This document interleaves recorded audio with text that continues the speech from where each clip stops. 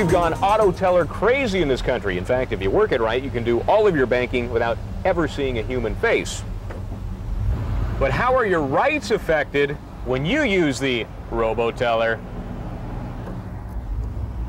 You're all right as long as you keep your receipt, right? Not necessarily. A receipt is really just evidence of a transaction. Some transaction, any transaction, nothing more. That's because you can fool the machine. I make a deposit for $100, but I tell the machine it's $150. Showing this receipt to the bank is not going to magically create that extra $50. So how do you protect yourself from rage against the machine? Well, the best way is just not to use them, especially with deposits. You really want to get face-to-face with your teller.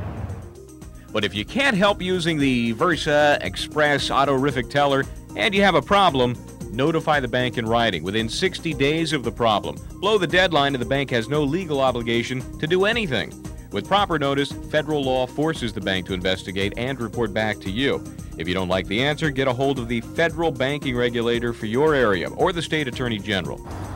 You can always sue the bank, but the dough involved probably isn't worth it. Your best bet is just to avoid the ATMs, but I know you're not going to do that, so at least you have the legal edge. I'm attorney Michael James Bryant.